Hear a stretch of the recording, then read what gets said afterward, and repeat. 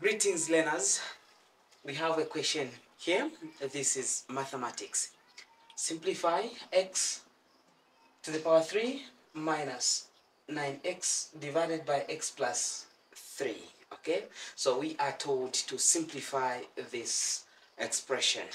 Okay, so x cubed minus 9x divided by x plus 3. We have the numerator here and the denominator. Look at the two and tell me, which one do you think can be simplified? Can we simplify the denominator here, x plus 3? Can you simplify that? No.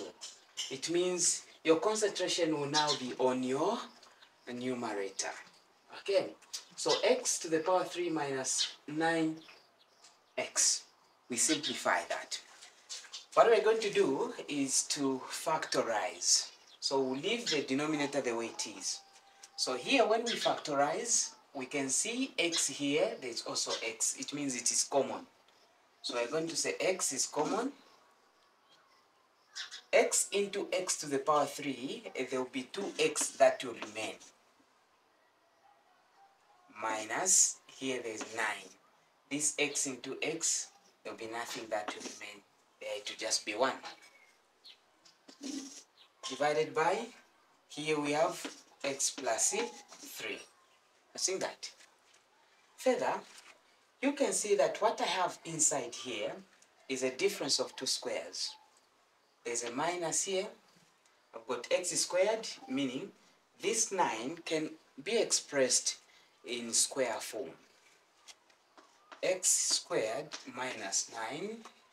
When I factorize this, I'm going to get x squared minus this 9 will be written 3 squared.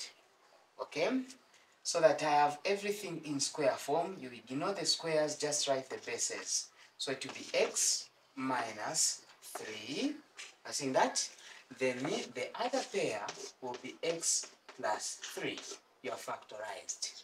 So where there is this, we are replacing with that. So I've got x here.